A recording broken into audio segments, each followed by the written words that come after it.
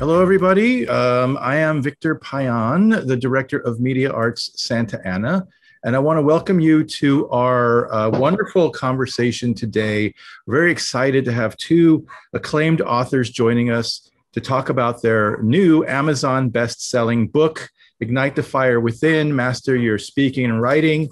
And these two folks are Dr. Sanjiv Chopra, who is a Harvard medical professor, and he is the author of several books. He's an acclaimed speaker, but he's the author of several books, including brother Deepak, here we go. The titles are Live Better, Live Longer, Leadership by Example, The Two Most Important Days, and then Brotherhood, which is the story of growing up with his brother, also a writer and speaker, Deepak Chopra. And we also have Rick Najera, who is an acclaimed comedian, writer, screenwriter, actor, producer, who was a co-founder of Latins Anonymous. He authored one of the few plays on Broadway, Latino plays on Broadway, Latino Logs. And he was a writer for Mad TV, East Los High, missing a big one over there too, the Culture Class show. In Living Color. That's right, in Living Color. How could I miss that one? And then also author or writer of a fine holiday film called Nothing Like the Holidays, starring Deborah Missing, Alfred Molina, John Leguizamo, and Luis Guzman. Really great cast. Came out a few years ago. I think it's streaming right now, but a great holiday film. And you wrote it. So they're experts in their field, and we're really excited to have them. So let's start this conversation. Tell us about the book and what started you guys on this path of deciding, because you're coming from two different angles. Sanjeev is coming from the healing arts, and Rick, you're coming from comedy, which is itself a healing art. Unless you're on stage, then it's quite the opposite sometimes. But tell us how you got the book started. So, Rick and I met in Puerto Vallarta, Mexico. We were having an amazing time. We were invited to speak. I was giving a keynote on leadership, and he gave a brilliant talk, and it was for 200 inspired Latina women. And it was an amazing time. And we hit it off. First time we met. We do have a mutual friend or two. And then we would talk every week or 2 weeks. And he said, I want to work with you. I said, okay, I would like that very much too. Let's write a book. It was a COVID lockdown. So it was a good opportunity to avail of a lot of free time. And we connected by Zoom or Starleaf. And we worked literally every day for 3.5, 4 hours. We would take a break in between. And we wrote the book. And we said, listen, between us, we have 8 or more decades of speaking and writing, nationally, internationally. And a lot of people get stage fright. They're concerned about speaking and they're concerned about writing. So let's share some wisdom that we have culled over the decades with the reader. That's very, very, very much what happened. Sanji's very factual. I tend to be the one that goes into the weird tangents. My weird tangents. We're sharing a cab in Puerto Vallarta, and I go, I'm going to the restaurant because I'm with the lovely wife Amita, and we're all going to the same place, and that's, I would say, is serendipity or serendip. It's in the book. So the serendipity moment was we're both sharing a cab, we're both speaking at an event.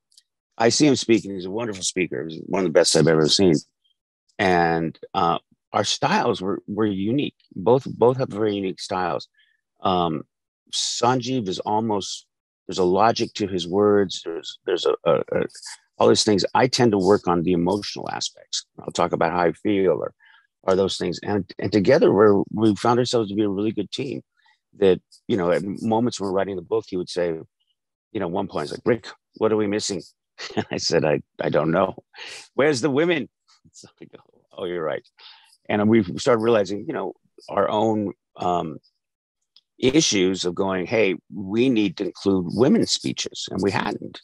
And so we started adding that. And actually, we had a lot of women edit the book for us. So for us, it was a great thing to have a woman's point of view added to our book. And the book has so many different points of view because Sanjiv comes from science. He comes from, East Indian culture and background and England and Britain and you name it. And I have the Latino, Mexican. So at times we'd borrow from each culture. At one point, I brought up the concept of in Lakesh, the Mayan idea that you are my other self. And he was speaking from Hindu scripture, talking about that and what the lessons he could learn. And so it was really almost like a book about a world understanding and world culture that we met on this. And the biggest cultural thing we see is communication. And that's what we know is what heals our world, is people able to communicate with each other, to tell their story, to honor their story, to honor other stories. All that's in the book. So I think, Deepak Chopra himself did a forward and said how the book is also about life. And so it is a very multi-layered book, but it's been a pleasure to work with Sanjiv. And I think that's an interesting point because the need to communicate is universal. It's a human expression going back to as soon as we learned how to communicate. And in different cultures, I mean, writing is very revered, but ironically, the act of being a writer is not really revered. It's like, oh, you're going to do that and get a real job somewhere else, or find a way to fund your passion. And so there's a lot of discouragement for people to start as writers or to tell their story, which is really, really important right now, especially as you guys mentioned that this project was started at the beginning of the pandemic, a moment when everybody on the globe had to become a writer to communicate, had to sit at a keyboard and put their thoughts down in order to remain connected with the rest of the world. So you guys start in your book with the first chapter is called Say Yes to You. So talk a little bit about that, how important it is, because like I said, there's a lot of, especially, artists and writers tend to have a lot of doubt and insecurities, and that the creative process is a way of overcoming that. So tell me why it's so important to say yes to you. Well, I'll start off. The reason it's important because I remember just a story. My grandfather asked my grandfather, "Why'd you come to the United States?" My great grandfather came in like 1910. My grandfather, of course, was with him, and he said, "Oh, just to work." He said that, something as simple as that. And I found out later, I'm researching my family. No, you left because Pancho Villa was coming over to take over your guys' cattle ranch. And you had 10 brothers and sisters, and you weren't about to give them the revolution. My great grandfather saw Pancho Villa more as a bandit and saw the revolution as just bringing death and destruction. So they actually packed up and moved to New Mexico, crossing a border that at that time wasn't a border, it was a territory. So all this story and family history was melted down to we came to work. And that's not true. That was just part of the story.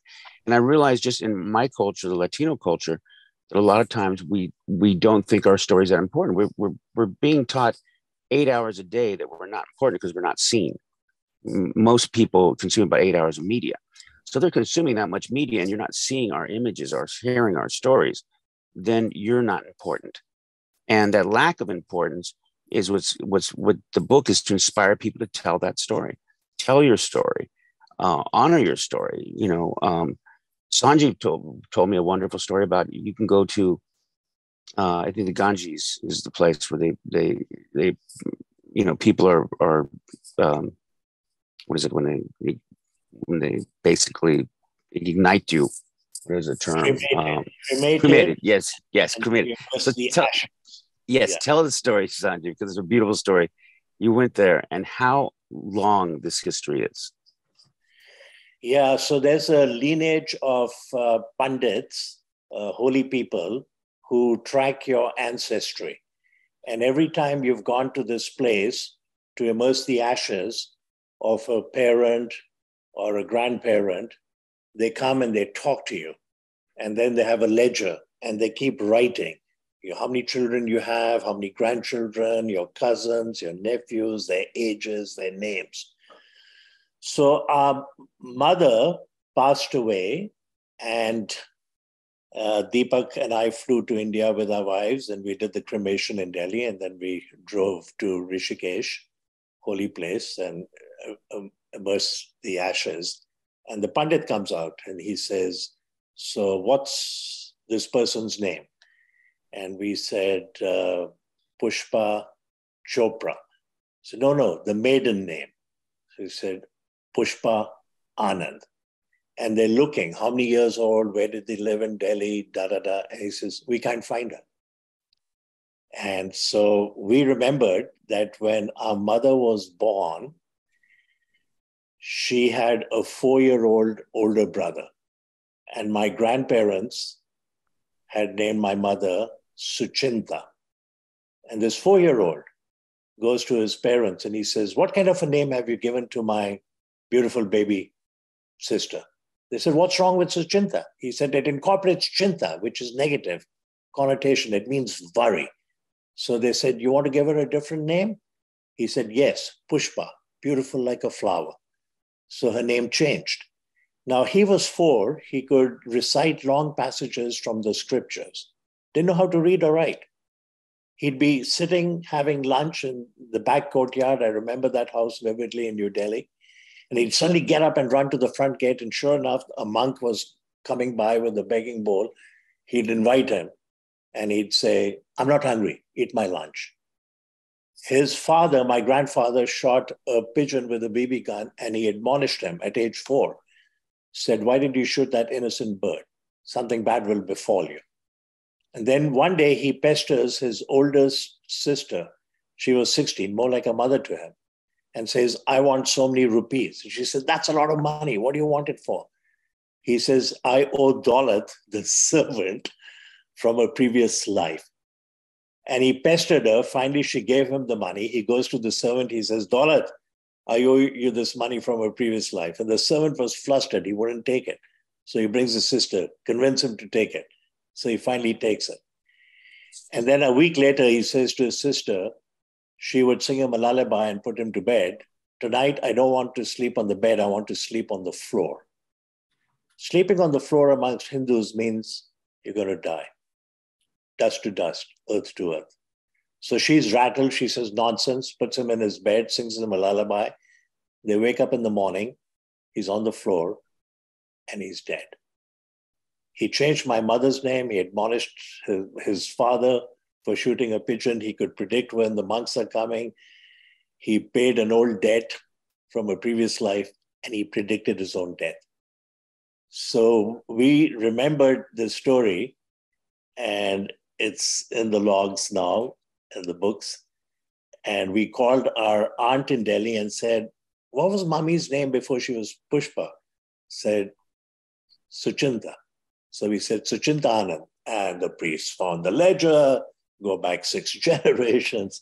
It's an amazing story. And storytelling is the most powerful thing we can do. Steve Jobs once said, the most powerful people in the world are storytellers. And we can all get better at telling stories. So one of the sections we have in the book, based on a talk I gave at Harvard Medical School, University of Massachusetts, to medical students, how to give a good TED Talk. What are the principles of good public speaking? How to use your hands, how to smile, how to change the tone of your voice, how to use what I call the pregnant pause. If I say adversity is a terrible thing to waste, you're listening and you sort of absorb it.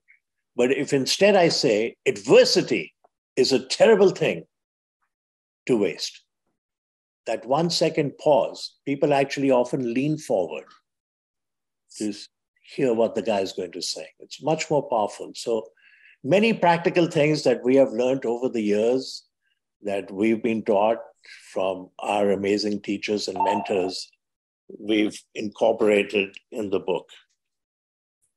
That's the great thing about working with Sanjiv, and what I found is that he has a love of history and a love of storytelling. And that's the thing about this book, is it's a very uniting book of all cultures, because that's one thing all cultures share: stories. I mean, it goes back to our childhood. You hear a fairy tale and they lived happily ever after. That's humans longing for completion. We long for completion. And that's what stories are. Stories are completion, when in real life, we have no completion. It's really evolution is what we're dealing with. We're always evolving and changing. But those are the things that humans desire, that idea of completion, of a story completed and done. So we find, even in the book, what Sanjiv brought so many times was science. We talk about neuroscience with mirror neurons. Oh yeah, mirror neurons, and we talked about that, and that's about compassion. It's about seeing yourself in the other person, and people that actually see plays are more likely to give to charity than other people. That's a fact.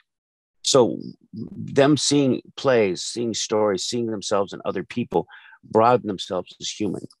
And that's why, the Mayan in Lakesh, you are my other self, or even in the Christian tradition of love your neighbor as yourself, seeing yourself in others. And so that in yes. Lakesh actually goes back to the neuroscience of the mirror neurons, see your other self. So, hey, I have a question too, now that you bring this up. It's very important, because we as creative people, we kind of inherently know that there's a healing process and a growth process and working through process in the creative act, in creativity. But can you talk about the science behind what happens to a person that doesn't say yes to themselves, that represses their stories and doesn't feel that they have, the right to express or have an outlet for their experience? So, saying yes is an act of faith. It's an act of courage.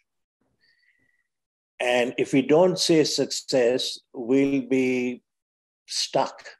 We'll be where we are. We're not going to change our lives for the better. We're not going to improve other people's lives.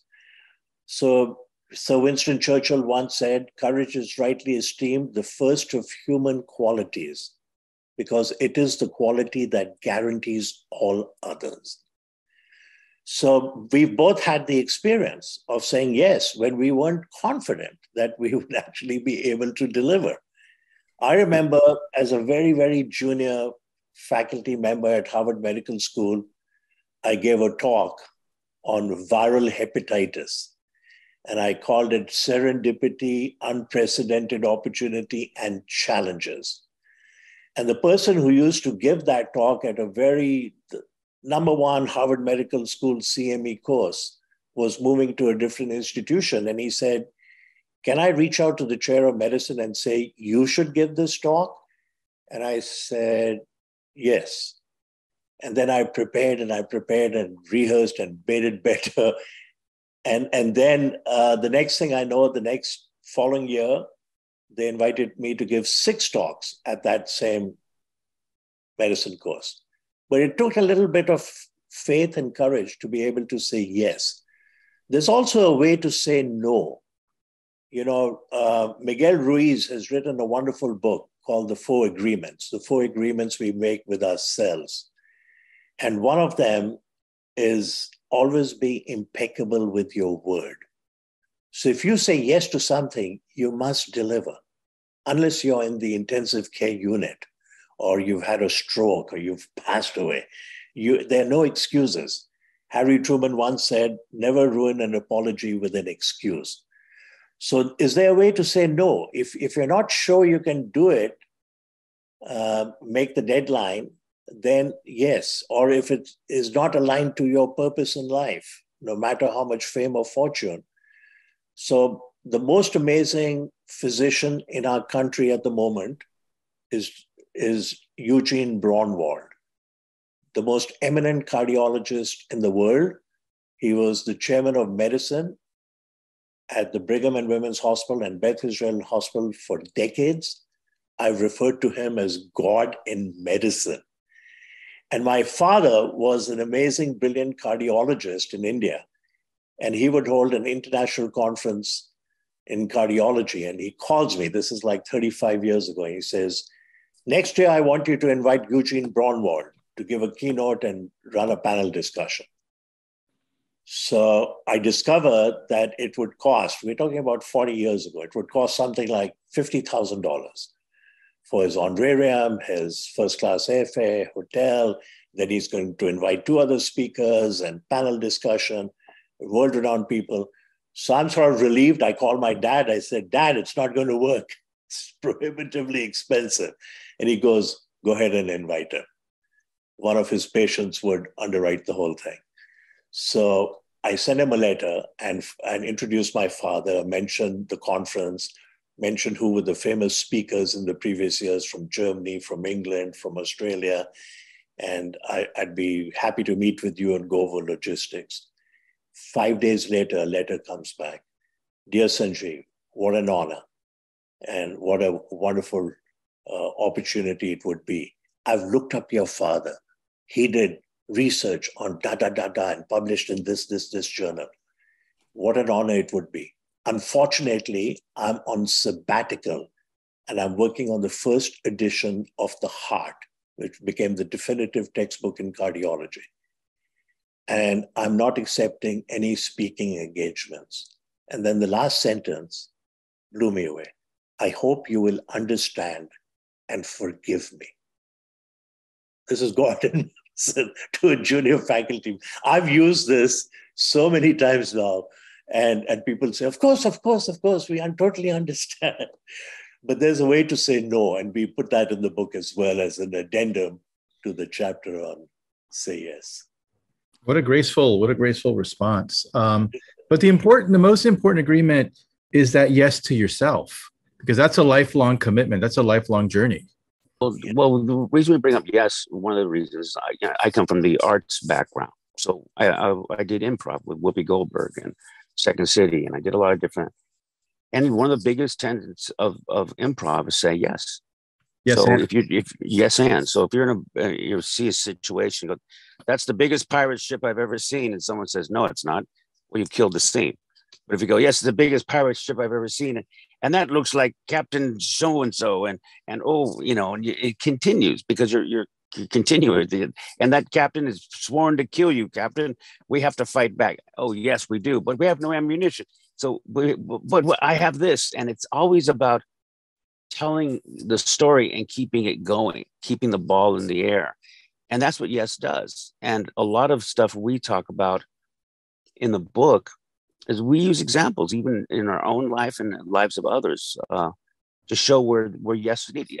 For me to get my show on Broadway, I had to do a show at a place called Town Hall. It's about a 1,400-seat theater. And I said, yes, we're going to do it. I put a check for $35,000, my own money, didn't tell my wife or anyone I was doing that, risked it all. And a week before the show opened, I called the ticket office. I said, how many tickets have we sold? And the man said 50. I said, fantastic, that's good. So we're doing 50 today, and we do another. He goes, no, 50 for the entire run. 50 tickets for a theater that I have $35,000 on, but I've told no one.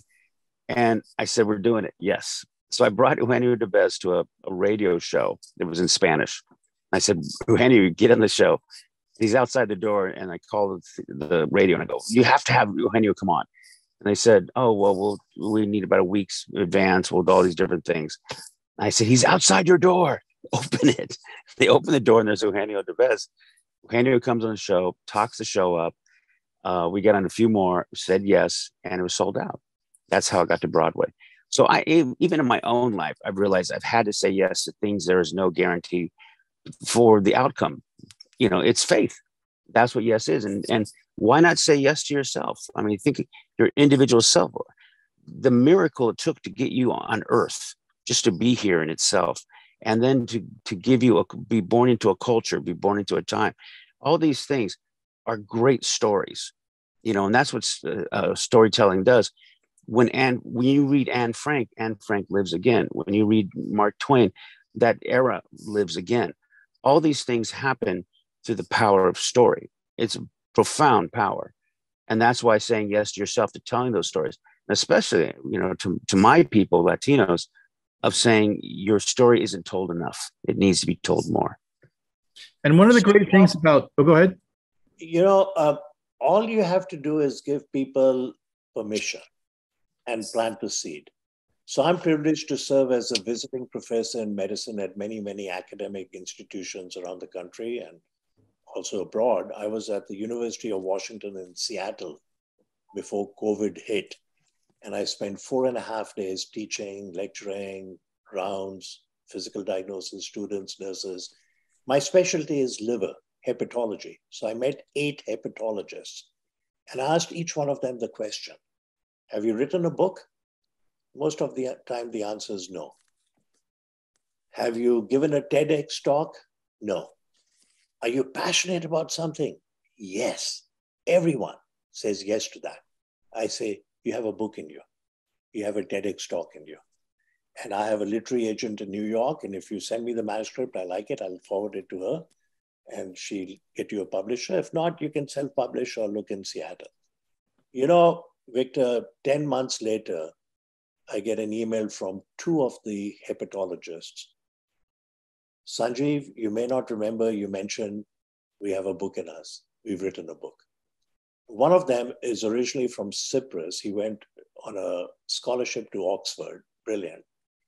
And the book he wrote was 20 chapters on 20 lessons, stories from his patients. It was riveting. I couldn't put it down.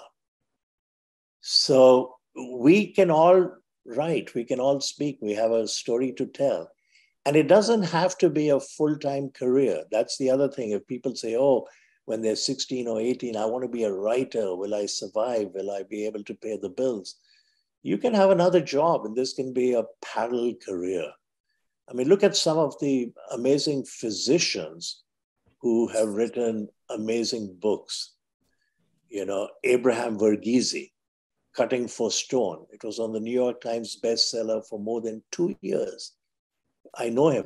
He's brilliant. He's a professor. He's one of the deans at Stanford now.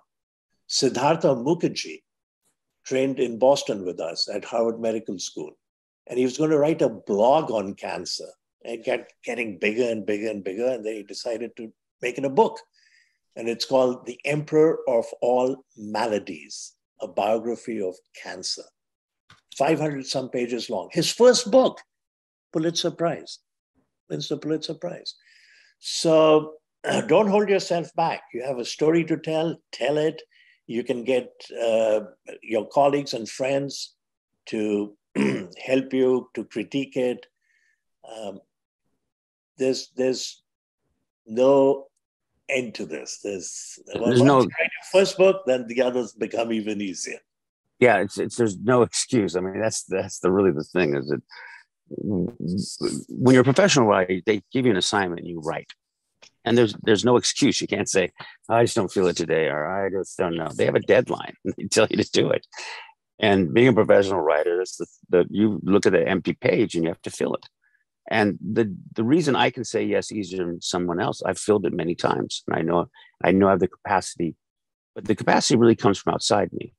And there's a certain spiritual aspect to writing, that you're listening for a voice, you're listening for a story, and that story will come to you. You'll find those stories. Life gives you stories.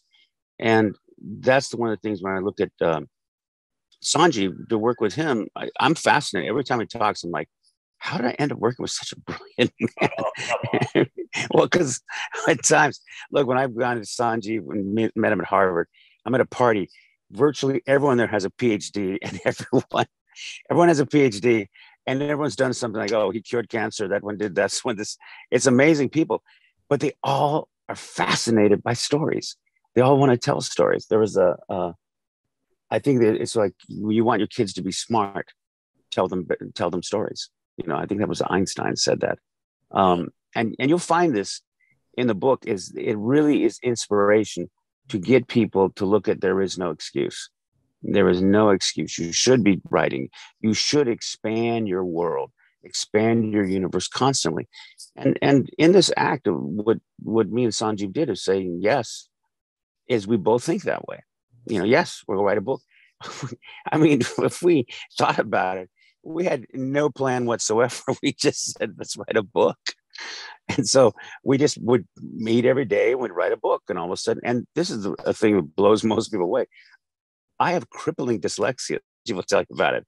You can look what I spell and think, oh my God, I can't even understand this man. But I won't allow that to be an excuse to stop me from writing a book. Dyslexia, I will not let that be an excuse. Nothing will be an excuse, because in the end, it's a story. You'll find a way. And I was the one who's doing most of the typing. And I have to say, kudos for Sanjiv for being so patient. But he would look, and I would sometimes say to him, I'm a writer. I'm not a speller. Okay. We'll find it. We'll get a spell checker.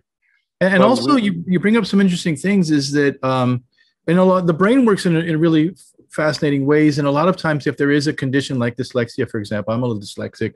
I'm terrible at math, horrible career for me, but I'm a pretty good writer. But when you're dyslexic, you're also a better performer, because you have to think on your feet. You have to constantly respond to these different, cross stimulus. And as a comedian, it's actually an advantage, because you can see things from different perspectives. And often maybe something that you misheard or misunderstood becomes something funnier, or a different idea. That happens many times. Many times it happens. We're Latins Anonymous. That was a great group, and we did a lot of comedy and back in the day. But you think about it, I saw a commercial with the Pachelbel Kennedy, very serious about getting help, and I thought, wow, being a Latino, sometimes it seems like the same condition. We need to be at a meeting. We need to say, I admit I'm a Latino, and deal with it, all that. And that's how that came about. It's just a weird way of thinking to see life, but that's the artist way. It's people that look at things differently. And both me and Sanjiv have that. He happens to be probably one of the greatest hepatologists, I think, in the world. Is that the right term, Sanjiv? Yeah, hepatologist. Hepatology. The man is brilliant. I mean, he's a brilliant man. But what's great about him, his curiosity for life and learning is so amazing, that he feels as brilliant as a man he is. There's more to learn. Rick, thank you so much for saying such nice things. I truly appreciate it. But like you and like many people, I think when you are growing, when you are creative, you're happy. So I get invited. I give, 75 to 100 talks a year. And I'm invited to give a keynote. And I can give one of the 10 keynotes I've given in the last year. And I create work for myself. I say, you know what? I'll prepare a new talk. I'm now doing this in Chicago in October. I'm giving a keynote, and I'm calling it a look at the rear view mirror and a peek ahead. And I'm going to talk about some of the biggest stories in medicine in the last 25 years. And then I'm predicting what's going to happen in the next 10 years, things that are playing out now. But it's work for me. But I love doing it, because the creative juices flow, you grow. Mahatma Gandhi once said, live as though you're going to die tomorrow. Learn as if you're going to live forever. What an amazing saying. Right? Live every day to the fullest, but learn. Don't worry how long it's going to take you. Learn as if you're going to live forever. So I think that's when we are growing, we are happy.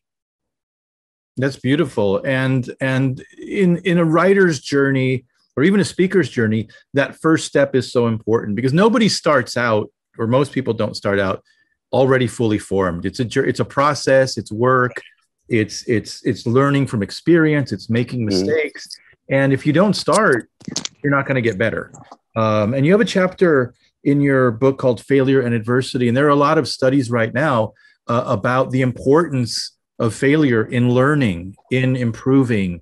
And the scientific method is like 99% failure. Nobody, when they set out to discover something, they don't get it the first time. They have to do it 100 times, 500 times, prove it, and then they have to do it 500 more times to prove that it's consistent. So true. Edison was asked, how did it feel to fail 9,999 times before you came up with the bulb? And he said, I didn't fail 9,999 times. I figured out 9,999 ways in which it doesn't work. And when he was 57, his factory burned down.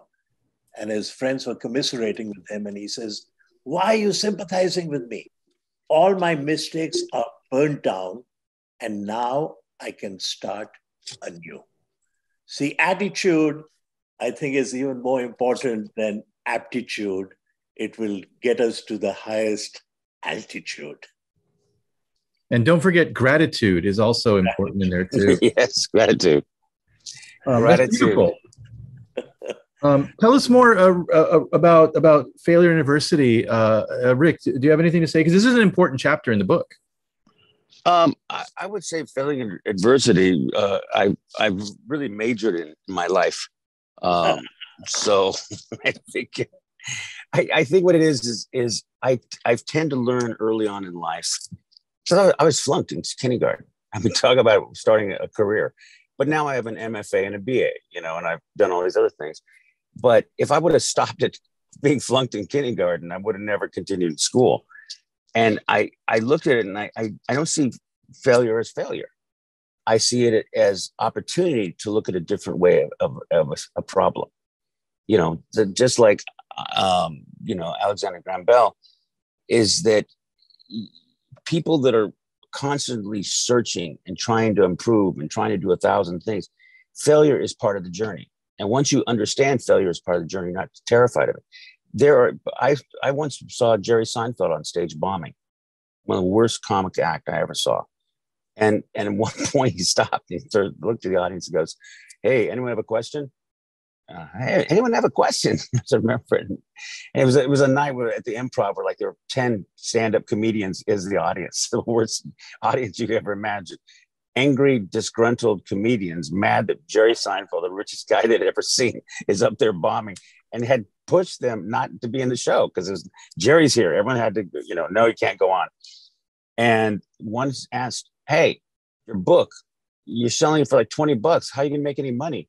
He's like, you're the only person in Hollywood worried about me making money. Thank you. And then immediately the audience laughed. And then he built another joke and they laughed and they laughed and laughed. And then I saw Jerry Seinfeld come back. And I realized the brilliance of him was allowing himself to fail and understanding that was part of what you have to do. And I've seen it a lot of people, when we did Broadway, I remember Henry Jabez auditioned for the show 2 years ago. This is the journey we went on together, is that he didn't really speak English. He was at a Berlitz school learning English. And even that, he knew he wanted to go on stage. And it was the first time he did a monologue in English, he had a panic attack. But, from that to going all the way to Broadway, I've just seen it so many times. Like, I directed Tiffany Haddish, or people they're just starting off. I mean, Gabriel Iglesias was in Latino Logs. There's a lot of people that have been in Latino Logs that I've seen their careers blossom. So I understand failure is more of a process. But the fear of failure is the one thing that holds most people back. So embrace the failure, lean into the failure.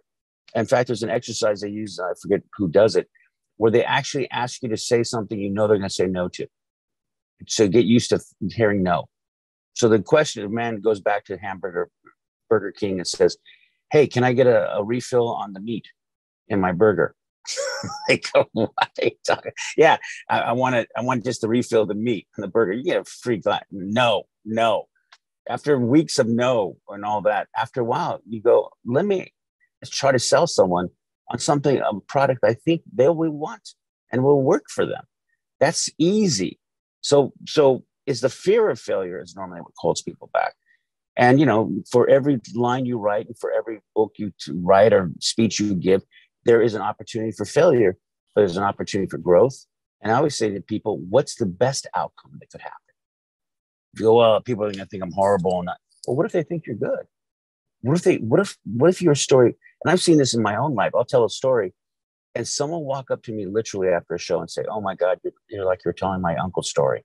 That was amazing. And that was me. We recognize ourselves in stories because we want to be a part of the story. So don't be scared of failure. That's what I learned. And it is an important part of the book because what people reason they're not writing is they're scared of failure. So Winston Churchill once said, success is going from failure to failure without lack of enthusiasm. Success is going from failure to failure without lack of enthusiasm. And what I say is that failure, if you spell the word failure, Failure, within the word lure, there's the lure of success.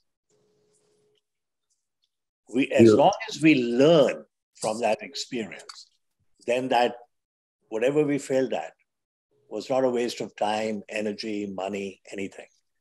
It was an amazing experience. What is life? How do we define life? Life is a series of experiences. And it's also goes back to that famous saying, it's not how many times you get knocked down, it's how many times you get back up. Yeah. Yes. Back up Saved, one. saved by the great philosopher Rocky Balboa.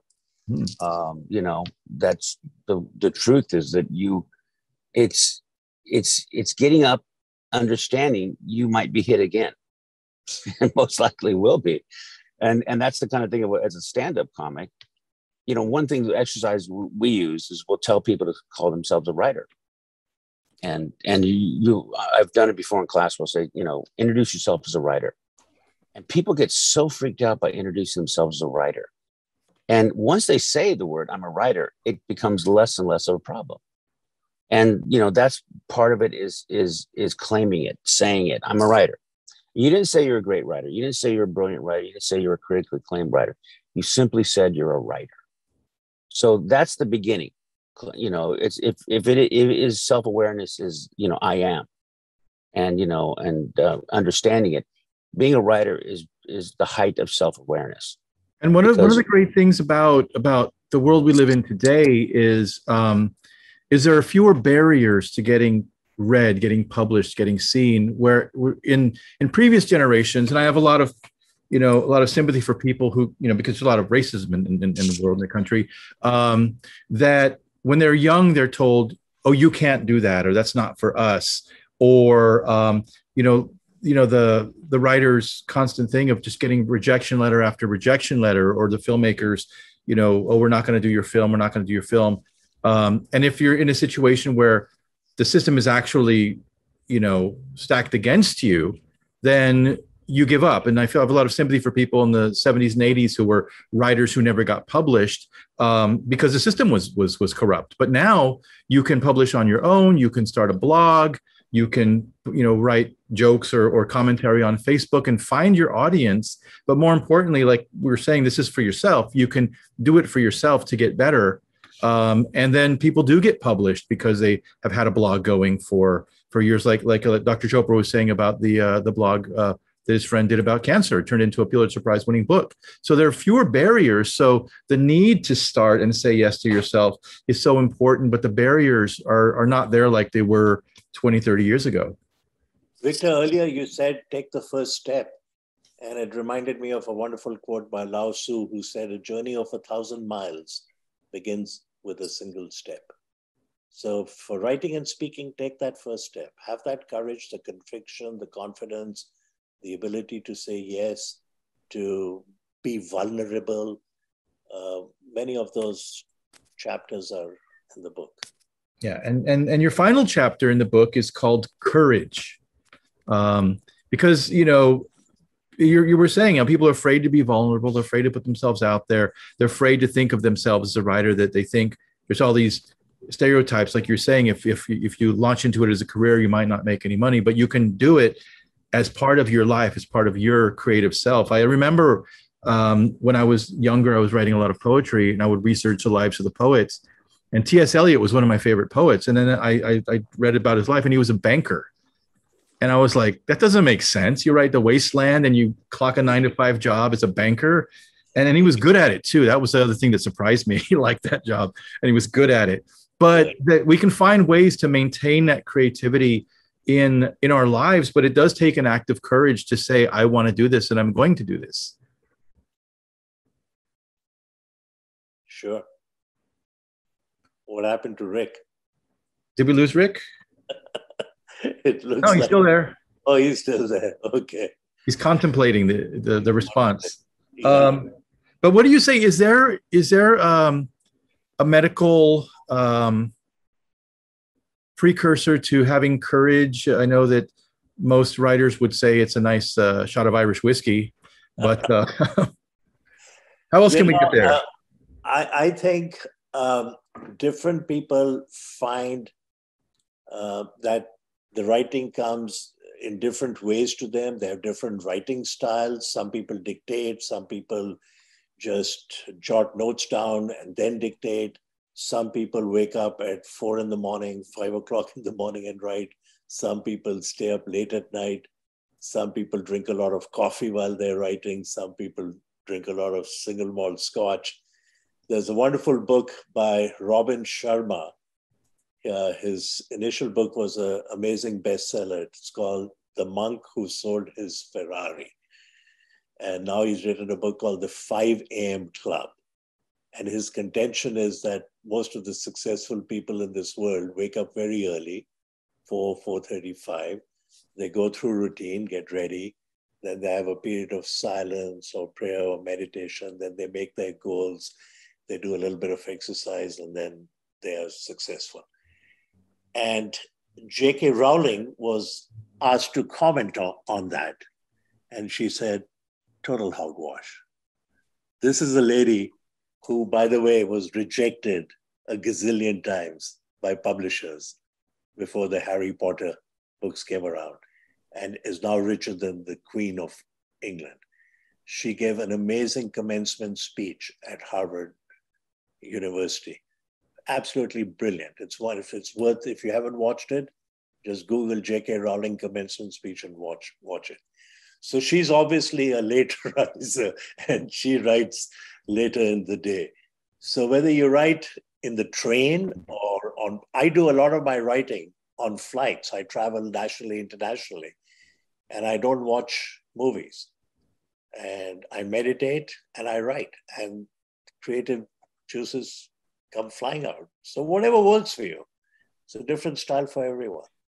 Yeah, and I think also there's the idea that writers sit around and wait for inspiration, or they have writer's block and they don't know how to get around it.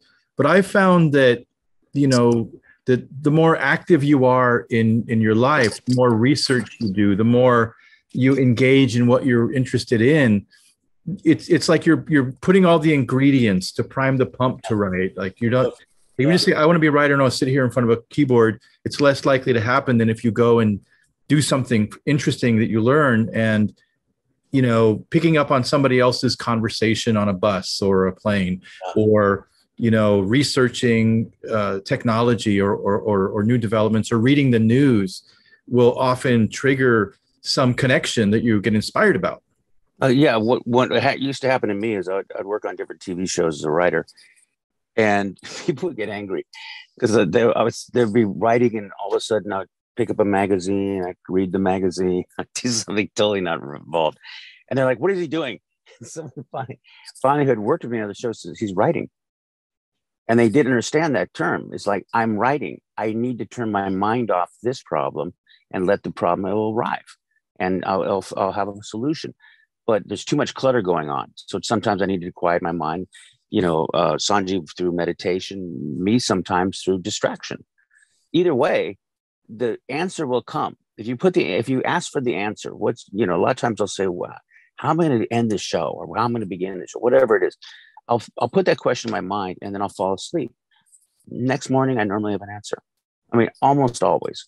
So sometimes it is the quieting of yourself in a different way, to the meditation. The answer will come. It's the writer's block is really more fear of not having an answer. And that fear, it's hard to do anything with fear. Fear is yes, it can motivate you in certain areas, but I would say most of the times when things are going well, you're in a zone that is not frightened at all. You're in a creative zone. You're in a zone where you're listening, you're enjoying life, you're seeing things happen, you're involved, and an answer will come. It's a lot of times people think it's them. Like I'll see writers that have to look miserable writing because they feel, I can't earn this unless I'm miserable. There was a famous writer who said, it's easy to write, just go to typewriter, open your veins and bleed. I don't think that's necessarily true. I know Sanjiv doesn't either. I think a lot of times writing should be a joyous experience, and in joy is creativity. I also think it's very appropriate to reach out to friends, colleagues, family, mentors, and say, I'm struggling through this. I'm trying to write this, or I'm trying to speak about this, and I'm not sure I'm getting it. And people will help you. They are so creative. There's so much wisdom out there. There's wisdom in children. I call them the modern day philosophers. Mm-hmm. You know, John Lennon, when he was 6 years of age, goes to school, and the teacher gives the kids an assignment. Write down what you want to be when you grow up. He writes happy, and he hands it to the teacher.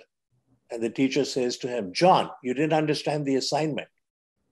And he looks up and he says, and you don't understand life. 6-year-old. His mother every night when she tucked him into bed said, John, when you grow up, I want you to be happy. Infinite wisdom. 5-year-old girl was asked by her mother, complete the sentence, happiness. She says, Mommy, happiness is when the heart feels bigger. 5-year-old. A 3-year-old, son of a surgeon. I gave this talk on happiness and living with purpose at Harvard Med School. And he was the program director, wanted to meet with me. So we had coffee, we sat down. He said, Sanjiv, my son is going to be 3 years and 2 months from now. He's 2 years and 10 months. I asked him, what makes you happy? He says, Daddy, I'm most happy when I'm sharing my toys with my friends. Albert Schweitzer said, success is not the key to happiness. Happiness is the key to success. So there's so many things we can do. Reach out, you know. I think it was Jack Welch who said, it is a badge of honor to get good ideas from someone else. Badge of honor to get good ideas from someone else. So reach out. If you're struggling with writing or speaking, reach out. Read books. Start doodling. Just get started. Yeah, and also as a writer or a performer or as a speaker, you can't really improve unless you get feedback from other people. You need to see people respond, you know, if they laugh or cry or if you're a horror writer, if they're afraid, you can see that and you know your craft is working. But you know, there's also a stereotype of having to write in the garret, in the basement, and get all your stuff and not share it. That's not really a healthy approach to writing either. But I wanted to share. I don't know if you can see it here, but this is the book right here, Ignite the Fire Within. You can get it on Amazon. It's a bestseller on Amazon, and you can also get it on Kindle.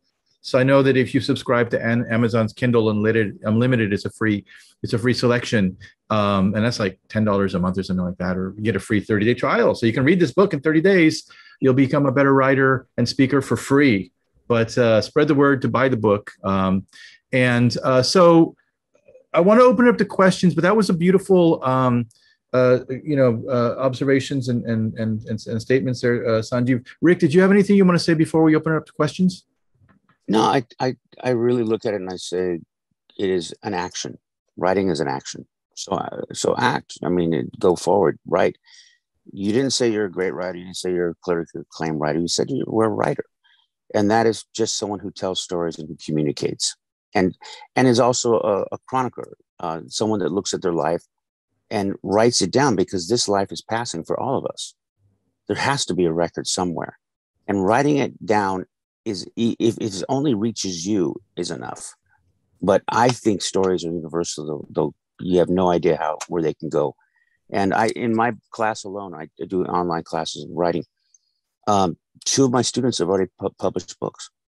One's already written a screenplay. I mean, it's amazing to see the growth in people. So I encourage you all.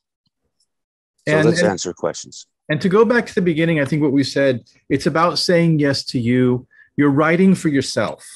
You're writing to improve your craft, but also to tell your story, to get your frame of reference, your experience out there, especially like I've mentioned before, in a culture and industry that has not been open to multiple frames of references, to multicultural voices.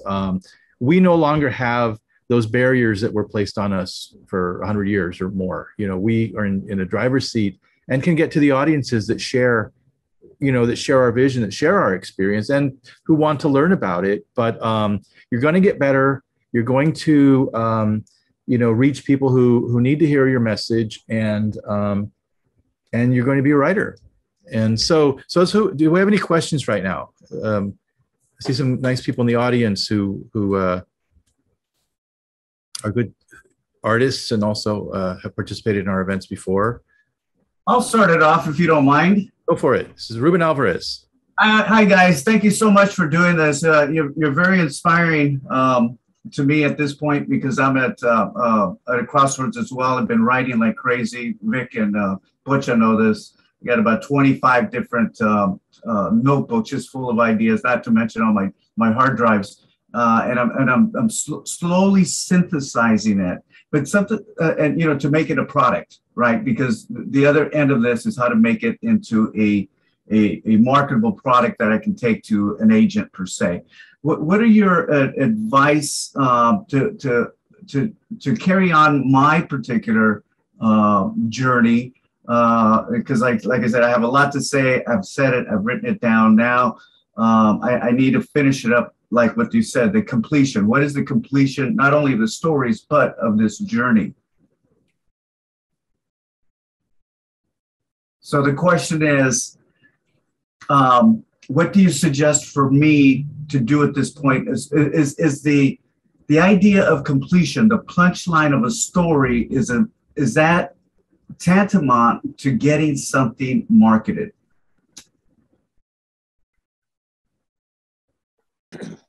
I think it's a great question. I think depending on what the theme is, you should reach out to like-minded people and have them review your manuscript. Don't worry about plagiarism or stealing. I give gazillion talks a year.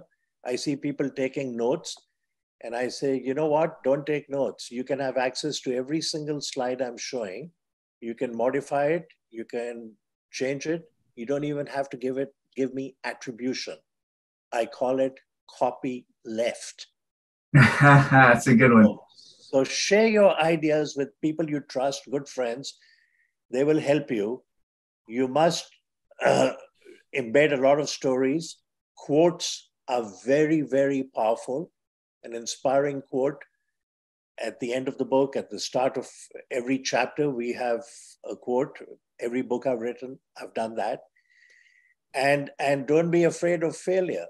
The first book I wrote, Disorders of the Liver, I was a junior faculty member at Harvard Medical School, and I burnt the midnight oil. There was no Wikipedia, Google. I had to go to the Countway Medical Library, the biggest medical library in the world, look up the original articles and Xerox or take notes. And then, so over 2 months, I wrote table of contents, forward, and 3 chapters, sent it to 5 publishers.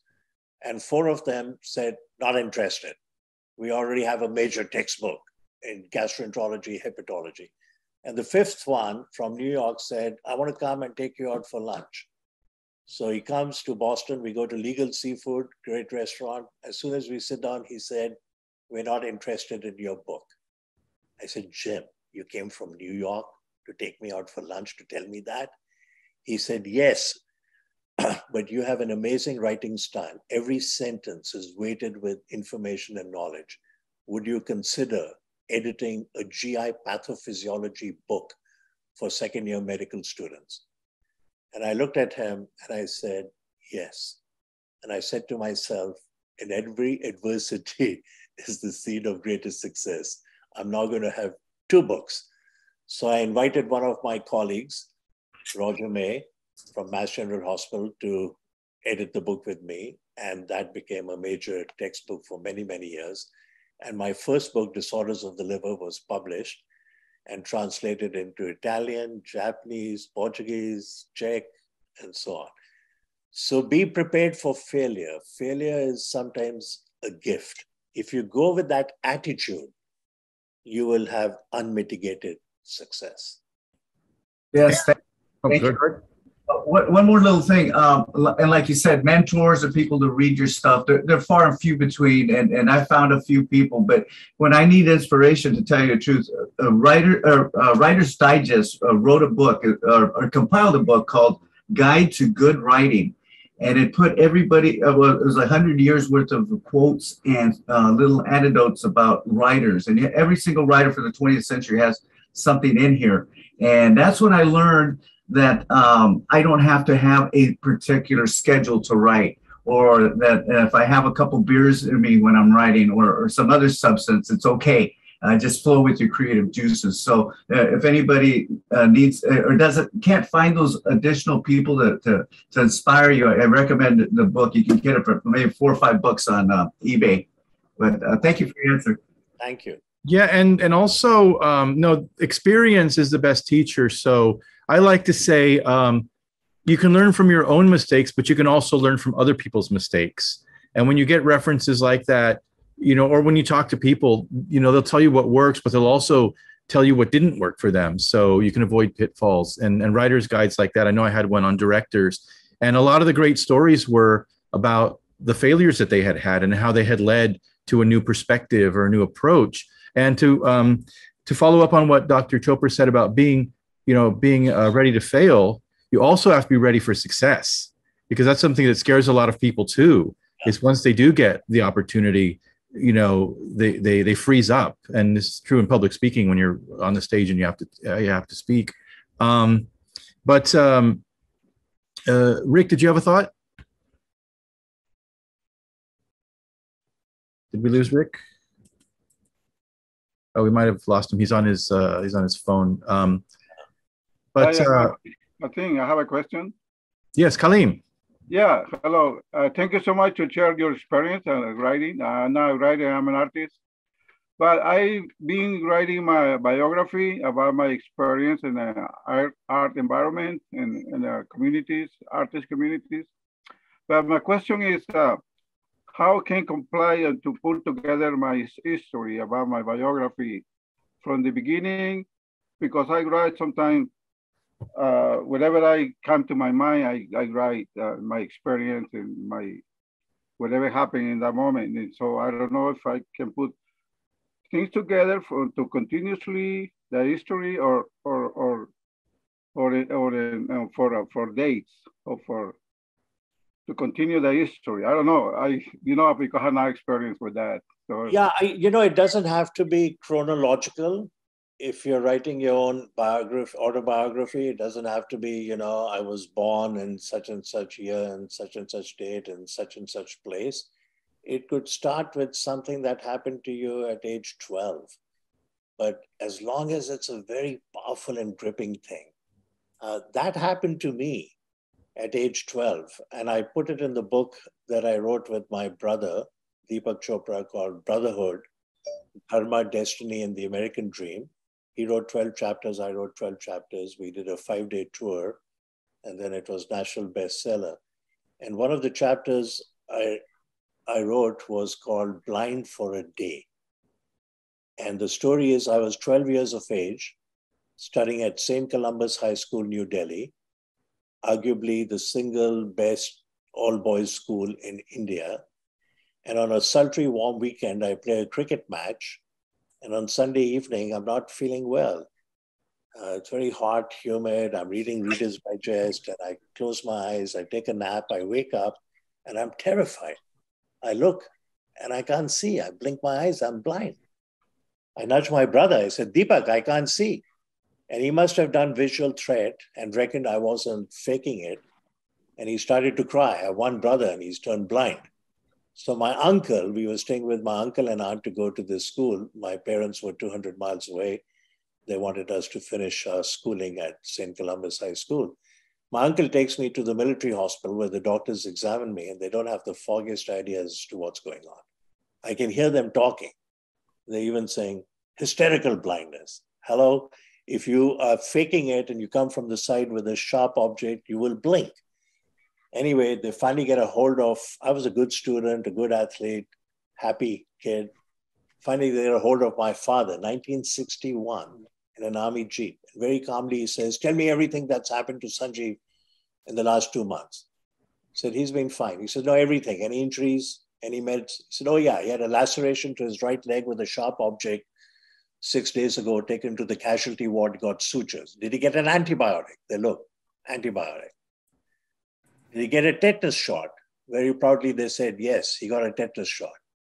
My father asked one more question. What kind of tetanus shot? Anti-tetanus serum, ATS, or anti-tetanus toxoid, ATT? So they looked in the records and they said anti-tetanus serum. Now, my dad was brilliant. He was a cardiologist, but he knew everything in medicine. I don't know how he divined it, but he said to them, Sanjiv is having a rare idiosyncratic reaction to the anti-tetanus serum. It occurs 1 in 500,000 people. He has a localized form of serum sickness only affecting his eyes. He has bilateral optic neuritis.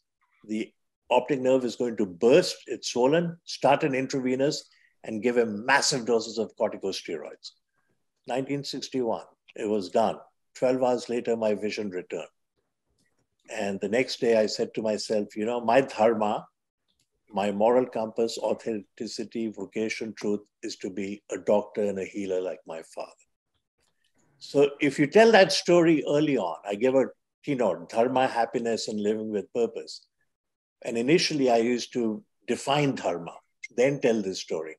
Now I start with the story because it's very powerful, it's very gripping, and people then pay attention. So in your biography, autobiography, whatever story is powerful, you can start with that. And then go back and forth. Some books, people go back and forth.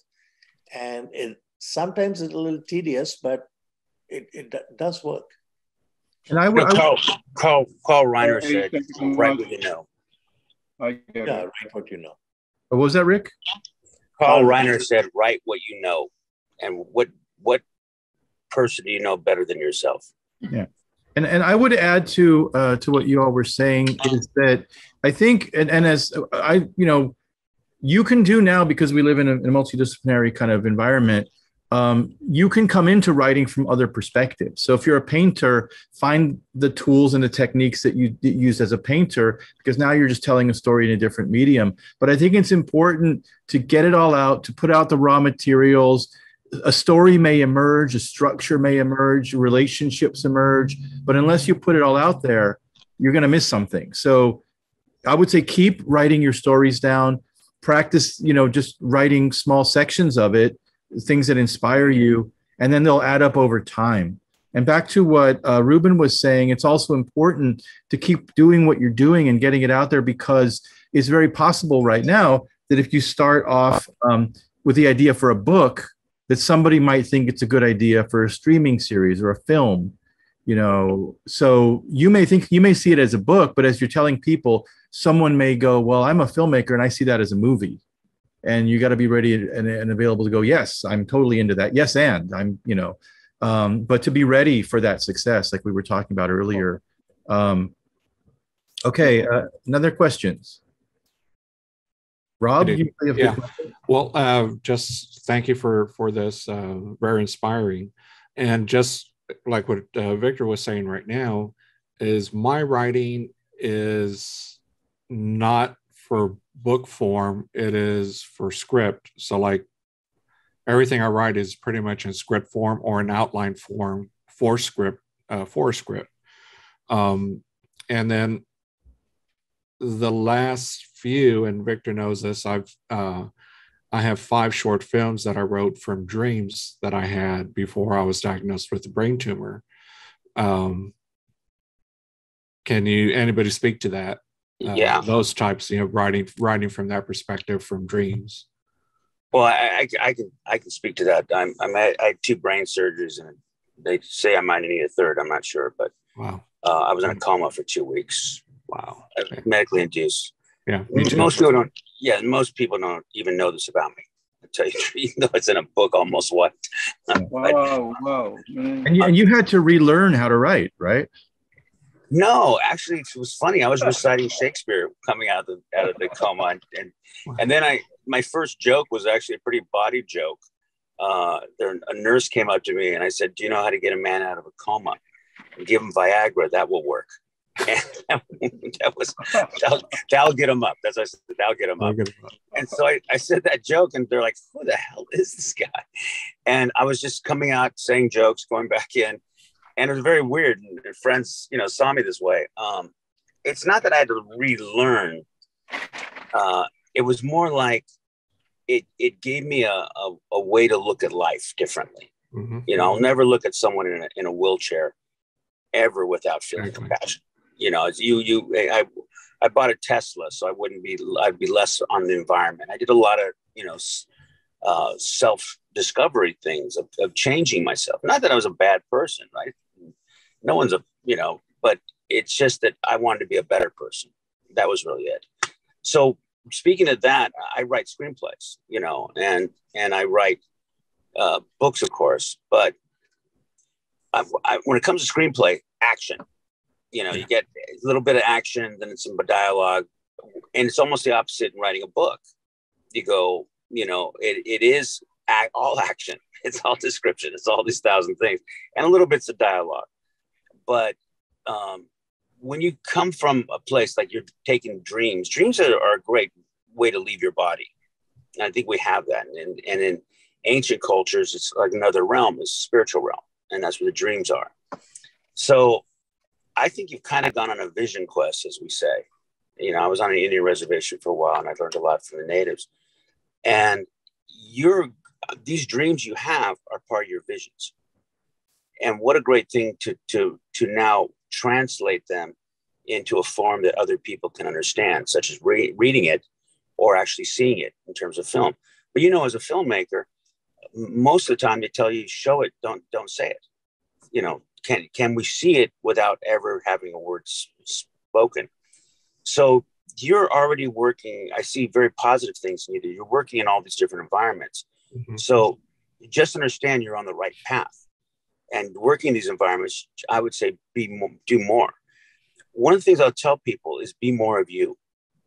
And people, you know, because if you're coming from a perspective, I want to make it in Hollywood, right? Hollywood needs you. You don't need Hollywood. You know, in other words, tell your story. Be specific to you. That's the story they're looking for. I've been in 1,000 auditions where I've watched actors audition for me.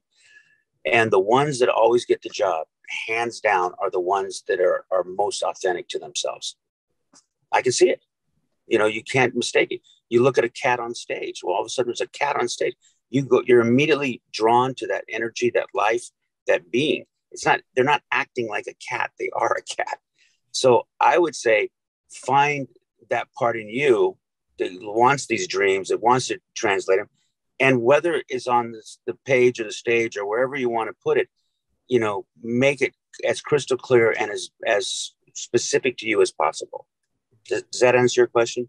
Yeah, it does. It's just these 5 stories that I have are completely like just, and Victor's seen the first film that I did. I screened it at their film festival. And it's just like what you were saying, there's only one word in the whole film. It's an 8-minute film and it's all action. I think I got the audience to see or to interpret their own feelings about it at the very end. So yeah, that was good. But yeah, no, I thank you. I mean, the first film, I think the first film was about a train robbery. Mm. And when the train robber would put the gun and point it toward the audience, women would gasp and scream in the audience. And I thought, that's kind of an interesting thing that it had that power. You think about seeing King Kong, the original, and imagine seeing King Kong now, how we have actually filled in even more so with stories. Mm-hmm. But understand this, people have the capacity to suspend their disbelief. Yeah. To, you know, for Henry V to say, will this wooden O hold the lofty fields of France? Oh, we're going to France? And the audience is immediately there. And they're even saying to you, hey, use your imagination. You know, little kids who tell stories. So I think you're in a really great place. And even if it's 8 minutes with just one word, that'll get attention. That'll get attention. I remember seeing one, it was like Cholo Chaplin or something like that. It was a guy who did Chaplin as a cholo, kind of silent thing. Did you ever see that? I remember that. Yeah, that was like 10 years ago, right? Yeah, but Yeah. I still remember it Yeah. because it was so unique. There's a lot of you don't know who you're going to affect. I remember Quentin Tarantino went and saw one of my shows and hung out backstage, and I got to talk to him. He told me he loved a film I did years ago called Red Surf. Me and George Clooney in a film called Red Surf, probably the most exploitive B film you could imagine. Just really horrible. He loved it. So you'll be surprised when you do something where someone goes, "Oh my God, I love that," or "I love that 8-minute dream film. It really got me thinking in this way." Because and I've had people come up to me at the end and like, because art is inspiring. Your art would inspire me or inspire someone else. You may not have written, Tolkien's Lord of the Rings, but you might have inspired Tolkien one day or an artist like that.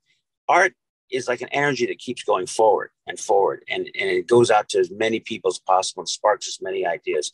So keep doing what you're doing. That's my advice. And I believe I've met you a few times here in San Antonio at the Guadalupe or at the Majestic, I believe, with Culture Clash. Oh, yeah. Well, Victoria Garcia's brother. Yeah. Everybody knows my sister. Yeah. Oh, yeah. No, it's. I just worked with Herbert Seguensis from Culture Clash down here in San Diego. Great guy. And I wrote I was a writer producer on their series, and we wrote some really funny stuff back in the. We both laugh about it now. We're going like, wow, we're way ahead of our time to write that. Yeah, Cholo Trapped in a Well. Yes, Cholo that was me. Well. You can find it on YouTube. I think it's out, and like they found the footage, or they found the footage. They asked me, they're like, "Hey, you mind we play this?" I'm like, "No, go ahead." It was a very inspiring. We ran out of money, and we didn't have money for a set, so I said, "We're gonna write Cholo Trapped in a Well," because all those babies trapped in a well stories, and it was one of the funniest sketches there, and done with zero money, and people remember it to this day. Yeah. Yeah. But I think the important thing in terms of the conversation we're having today is to develop your voice, tell your story at whatever level you're at right now to build on your experience. And buying the book is a perfect way to do that right there on Amazon. And Ignite the Fire Within. And so just like I said, wherever you're at, you're going to get better if you just keep doing it. But the important thing is to tell your story. You can choose a path where you can become very technically proficient and a commercial writer and write genre that, like, you can write 100 scripts for TV and they're all the same, that have nothing of you in it, and make a living. But wherever you're at right now, I think it's important to tell your story with the tools that you have, and you can reach a world audience and find somebody who wants to read it, that shares that, builds community, and also to share it with people. Because a lot of times with Hollywood, films get written and paid for that are never made. Scripts get produced that are never shown. So, you could go that path, or you could write your own story and get it out there and have people start to see it now. Any more questions? We have. Yeah, I got one for Rick. Rick, you missed my question a little bit earlier, I'm pretty sure, because I wanted to know about the when you write a story. Let's say we're all great storytellers, right? But I was told yesterday by another person that we all know, that's not a screenwriter, but a playwright. She said, because I pitched her a story, and she goes, "Okay, why does a story need to be told?" Now, do you measure that to the marketability of the story, or what the real story is? Because obviously, one, the marketability, how are you going to sell it and make it a book, or sell it to Hollywood, pitch it, or is it going to come to a completion for yourself and never gets published? I think the first ones, look, I probably know that. I think I know the playwright, actually. First of all, I never tell anyone, I will never tell anyone, don't do it. That's the worst advice you give anyone, or why is it important, or whatever. I don't think that's quite the right answer, because if you go in why, then you're going to be going, well, is Hollywood going to buy this story? Well, Hollywood doesn't know what stories they're going to buy. They never do. Every single Hollywood success was most likely going to be a disaster. Star Wars. I know the woman who did coverage on Star Wars for Fox and said, "This is the worst script I've ever read." Truthfully, And there are a lot of people who wouldn't do the movie because they thought it was the worst movie ever. It was Star Wars. Desi Arnaz had to go perform in 12 live productions of I Love Lucy, get his own cinematographer, and then do it. And the networks weren't sure it was going to go. Seinfeld, you can just go on and on and on. It is always hard to be the leader, to be the top, to be the pioneer. But someone eventually has to leave the safety of the cave and go forward. And that may be you. So if you sit there and say Hollywood's viability of what they want, no one, and I repeat this, no one knows what Hollywood wants, including Hollywood. Hollywood wants to be second, never first. So if all of a sudden murder mysteries are the thing, let's get murder mysteries until that isn't the thing. And all of a sudden, I remember I was pitching a political story years ago, like when I first started my career. It was about Washington and his lighthouse. And I was told, oh, we don't want political stories. Those won't work. And then I'm like, West Wing? So that's the worst reason to say what Hollywood wants, because no one really knows. I would say be unique. Tell your story. If this is your idea that you want to do and write it as a screenplay or do it yourself, what's the worst thing that can happen? You'll be a better writer afterwards. Writing is repetition. If you write a lot and get used to writing and start to see it, you develop a second hand for writing. I wrote a screenplay just now in 3 weeks, with a partner. And I think it's pretty darn good. And people are saying it's really good. If someone told me you could write a screenplay in 3 weeks, I'd be, oh, it's impossible. It's, impossible. Nothing's impossible. You can do this. So I would be the opposite. I would encourage you to say, well, it's not why, is it why not? Why not write it? What's the downside? No, it's not a matter of writing. It's like, okay, what's the punchline? What is the grab? What is if you're gonna tell a story, right? Aesop fables, for example, right? We've had those as time has been around. So she's saying that there has to be a why, right? There has to be a completion. And I'm going like, okay, if I go that route, and thank you for the inspiration, because I'm going to go my route, because I'm not going to go for that typical Hollywood ending that we all want. It's going to be a realistic ending of a real life, as you will. Yeah. If you wrote about the San Patricios, you know what the ending is? They all get hung. It's pretty bad. It's pretty sad. If you want to write about, Schindler's List, what's the ending? 7 million Jews die. Very bad. It's not, that's what's so funny about Quentin Tarantino when he did A Hollywood Tale about the Manson murders. He gave the actual Hollywood ending. That they didn't get killed, all that stuff. It was really brilliant. Yeah. So I think writing itself is its own meditation, its own world. It's something you can do all day long. It's something you can do whether professionally or non-professionally, or just fairly, mostly for yourself. It's that important, because when you write, you're expressing yourself. When you write, you're saying, I exist. I'm important. You need to hear this story.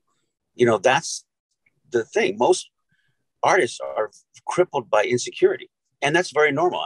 Sanjiv will tell you, he told me a story. It was a George Harrison, Sanjiv, but when he asked you what you learned. Yeah, we were invited to my brother's home for dinner when he lived in Boston. And he said, you're going to meet some interesting people. So we go, and it's George Harrison and Ravi Shankar. And what an amazing evening. And George Harrison had a new album coming out. And he played it. I happened to be sitting next to him, and he says, do you like it? Do you like it? I said, George, it's great. He said, I think the second half is better. So no matter who we are, Nobel laureates, celebrities, rock artists, scientists, writers, speakers, we're all looking for validation. It's just part of the human spirit.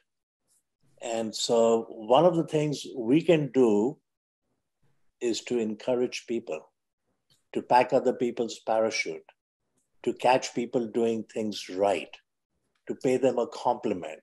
It's a simple act of kindness. The Dalai Lama once said, be kind whenever possible. It is always possible. Yeah, that's well said and brilliant. I mean, this playwright, her first name starts with a J, but I would say this about this playwright. I have nothing bad to say about her. She's a wonderful woman, but I think the question was wrong. Yeah. Why? That's not the real reason. There really is why not? Why not write this? What's the worst thing going to happen to you? And that's the thing. When you hold these stories inside, they're unrealized. They're untold. The greatest, moment I always say, because what's it like being a writer? How do you like it? And I go, I love having written. In other words, I don't like necessarily writing. I like having written it.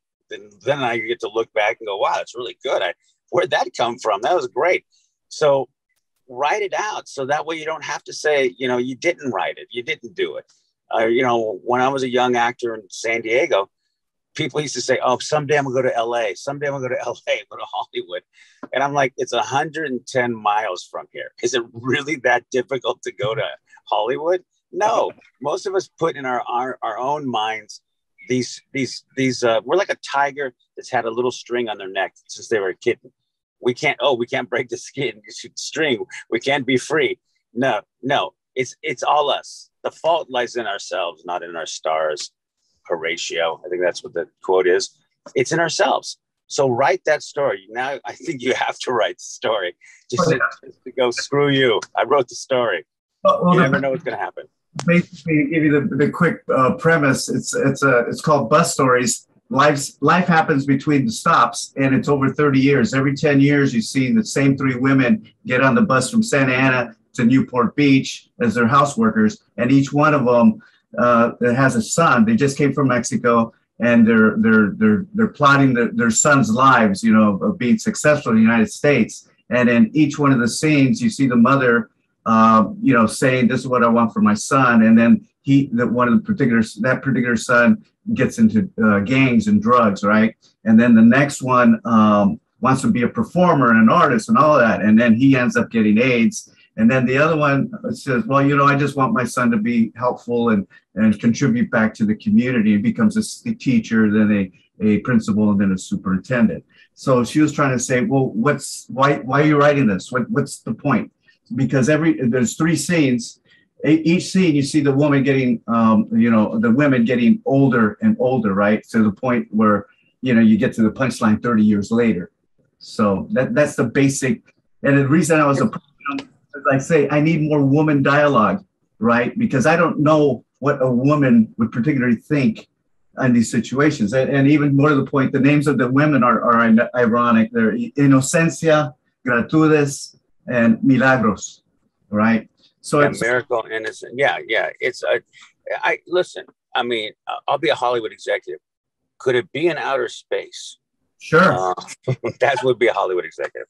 I would say, write your story. I mean, to me, it sounds like a good novel. It sounds like a good novel more than a film, because you're asking people to really age these characters and follow the story. But I think it's fine. I don't know why anyone not encourage you to write that. Yeah, it sounds it's a great premise. I would say that my advice would be stop asking that playwright for advice. Because the only reason permission. The only reason that matters, exactly. The only reason that matters into why you're writing the story is because you want to write the story. There doesn't need to be any other justification. Does it have a market? Will the market be here 5 years from now? It doesn't matter to you as a writer. You've got to get it out now because you have your artistic, feelers out, your tendrils that might be 5 years ahead of everybody else. I love to tell this story, but we love San Antonio. I'm from San Diego also.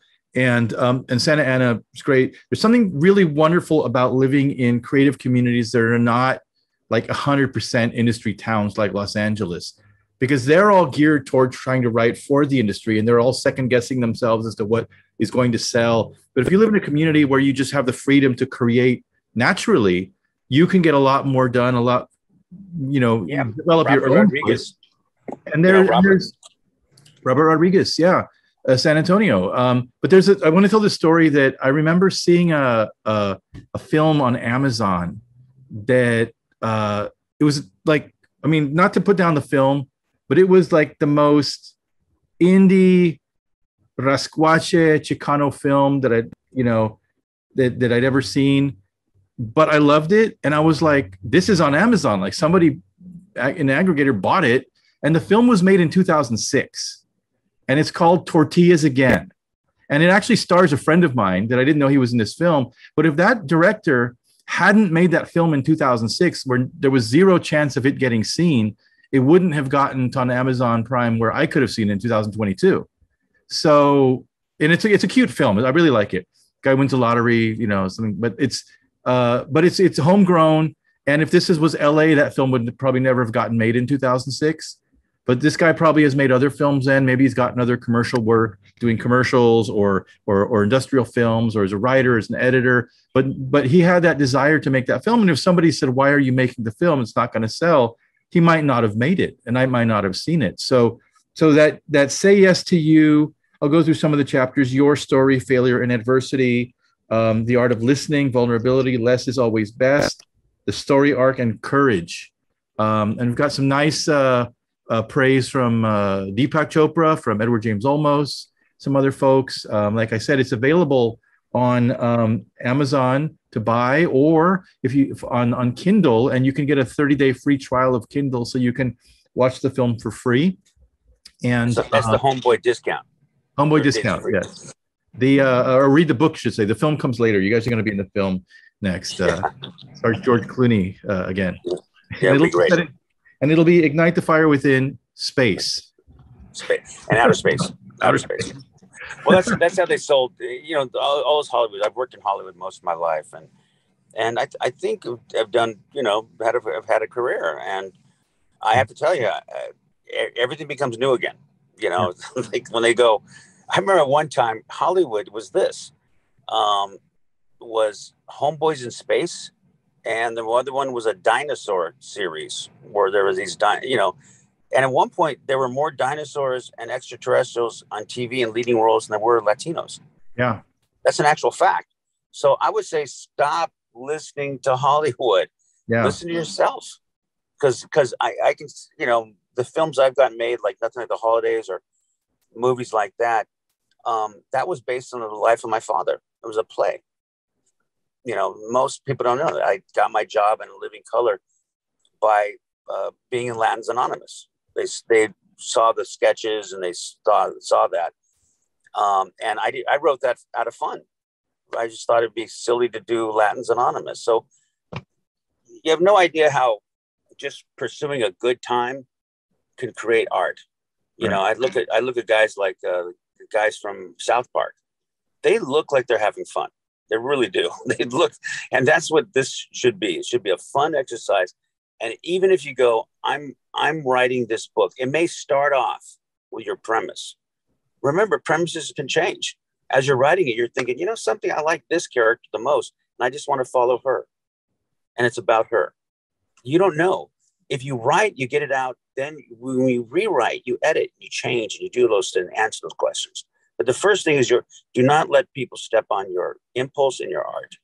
That's what you have to follow first. That's beautiful. Yeah, no, just go out and do it, and don't second guess. Don't over edit yourself. Don't be your own censor. Just get it out there. And the one thing I guess that you know as a writer is that, you know, you can write 1,000 pages and you choose whether anybody sees it or not. So you don't really have to be afraid of response or criticism while you're writing it, because nobody's going to see it. You can prepare it as much as you want before you put it out there in the public.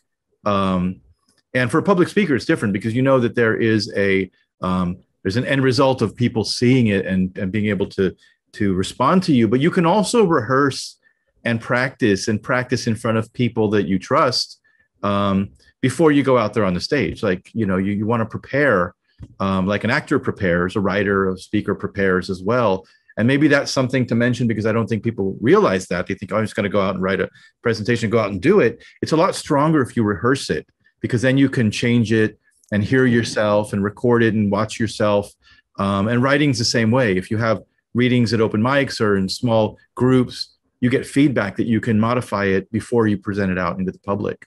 Yeah, I teach classes online. You know, I know me and Sanjiv want to develop a course we're going to put online.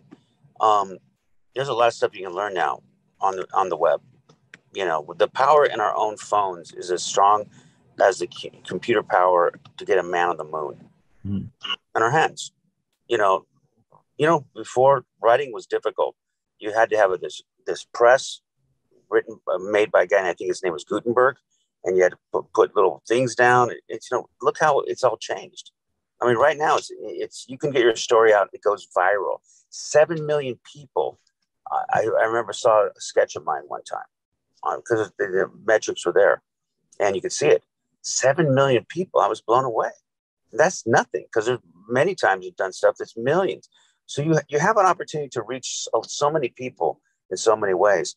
Now is the generation of communication, and it's also the one thing we need the most to be able to communicate. We're heading toward a civil war of non-communication, of people on different sides. So your story is necessary. Just remember that. Yeah. And Sanjiv, did you have anything to add before we conclude? No, I want to express my gratitude to you, Victor, for inviting us on this wonderful show, and to say thank you to my friend and colleague, Rick, and to the people who chimed in and asked amazing questions. Thank you for your encouragement and your support. Be happy. Drink coffee. Yes.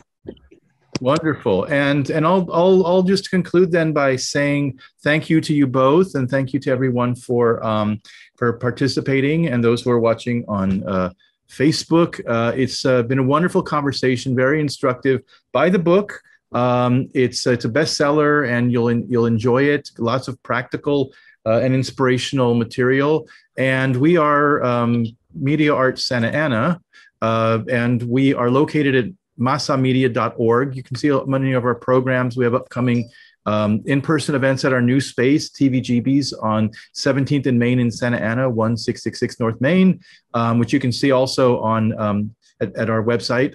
And we have a screening coming up of The Three Amigos, which will be virtual. We love film, we love comedy.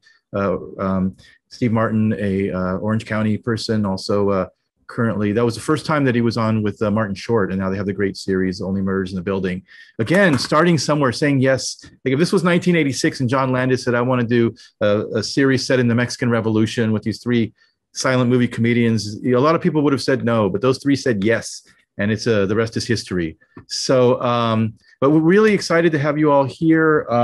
Rick, you're ricknajera.com. Is there a website where people can follow you, Dr. Chopra? Yeah. Rick, mine is Sanjiv Chopra, one word, SANJIVCHOPRA.com. A lot of my books and some excerpts of my talks are there. Yes, and I'm ricknajera.com, and follow me on TikTok and all the other forms of mass communication. And it's pleasure. It's always a pleasure to, I have nothing but great admiration for Sanjiv Chopra and what you're doing, Victor, as well. So then thanks for everyone listening in. Thank you all. And they also have multiple books. So do check out their other books, Brotherhood, and from Dr. Chopra, and Rick has Almost White, Confessions of a Latino in Hollywood, which is really got good reviews, really funny book about your experience. And you cover your experience coming from the surgery and the recovery from your coma. So really inspirational. You guys both write really inspirational work. So follow them, buy their books. And thanks again, everybody, for joining us. We'll see you at our next virtual event. But for today, give a round of applause for our guests. Thank you. Thank you all. Have a beautiful day, everybody. Thank you. Great day. Bye.